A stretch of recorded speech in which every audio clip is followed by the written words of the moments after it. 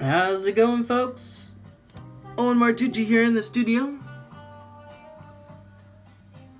Already got my signature on this one and on this one over here. Although, still have a lot of detail to do.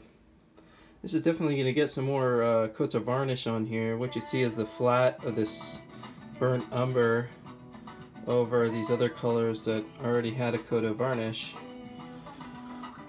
So that will brighten up and jump out a little bit more once it gets finished up.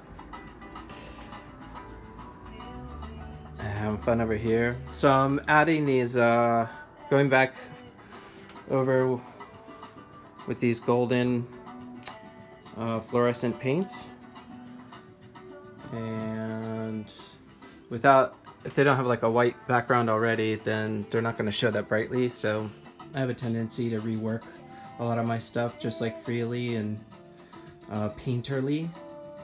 I'm not interested necessarily in solid or straight lines all the time. So I like layers, I like things to build up over time, and I like the process and the freedom of letting the layers of paint reveal things to me. That is part of my abstract style, and I try not to think too hard about it. I just kind of go with the flow and enjoy it. And this third one here, the souls of animals are watching us, is sort of a breakout from the original three, which was a cross-section of life, I'm calling it. Which these other two will still kind of have that. They almost look like slides from under a microscope. I was always very enamored by images of like plant and leaf and root cross sections in botany class. Well, or biology, but more botany.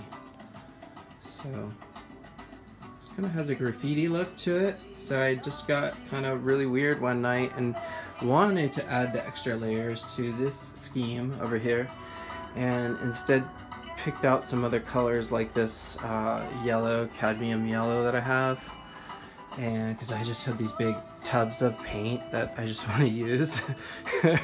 So it's kind of my motive, actually, which you might think isn't the best motive, but I also think it's it provides fun challenges for me to use what I have and enjoy it and make the most of it. So this, I think I'm gonna take the fluorescent yellow and I'm gonna take this fluorescent chartreuse. Okay, is that what chartreuse is? Then I think I'll take it and put it in over this so that it ties in more like the other ones, and then I think it'll be finished. Probably touch up the green and a few places of blue. I don't know if I would actually want to use this blue over all of this. It's just a lot of extra work. Although I kind of would like to take some glitter and retouch these upside down drips. So I took this painting, and it was originally the other way around, and I just thought this would be, I turned it over